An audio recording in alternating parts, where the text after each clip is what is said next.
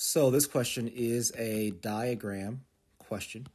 Any question that provides some visual input, I'm going to call a diagram question. More specifically, what we have here is a table. In fact, it's an XY table.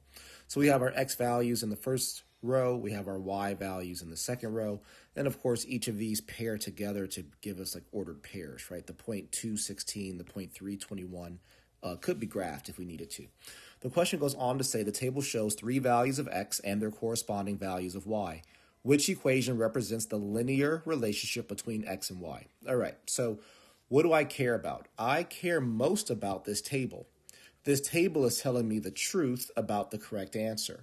So what I'm going to do is say, well, if this table tells me that when X equals 1, Y should equal 11, then the correct answer has to match that, right? When I replace X with 1, 5 times 1 is 5, plus 6 is 11. That's exactly what I expect to get. But I don't know if that's the right answer yet because there might be other answer choices that do the same thing. For choice B, when I replace X with 1, 5 times 1 is 5, plus 11 is 16, so not 11. Therefore, choice B is gone. Choice C, we can do the exact same thing. Cross out that X and put a 1. 6 times 1 is 6, plus 5 is 11. So choice C is a possibility.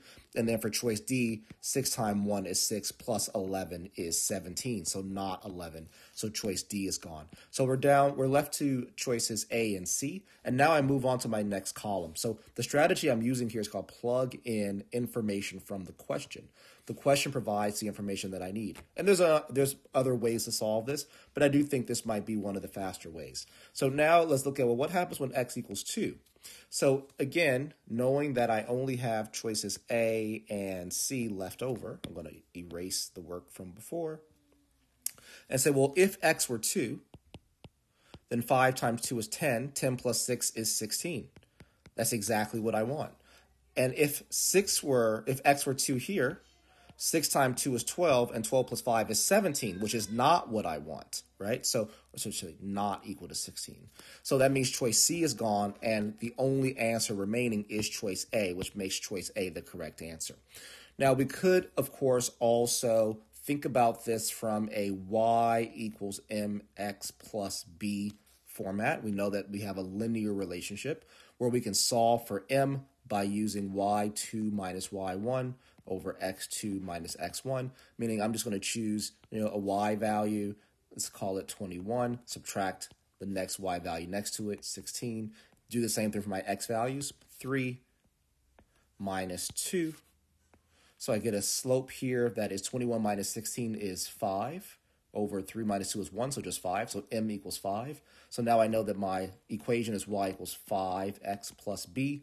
Now to find B, I just need to replace X and Y with an ordered pair from the table again. So I'm still using the table quite a bit.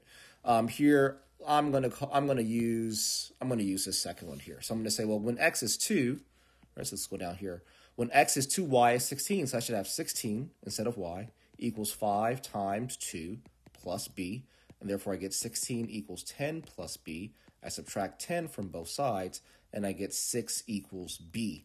I now know that M is 5, that 6 is B, and therefore my equation, instead of Y equals MX plus B, is Y equals 5X plus 6. So that would be another way to solve this as well, right? Both of those ways lead to choice A being the correct answer.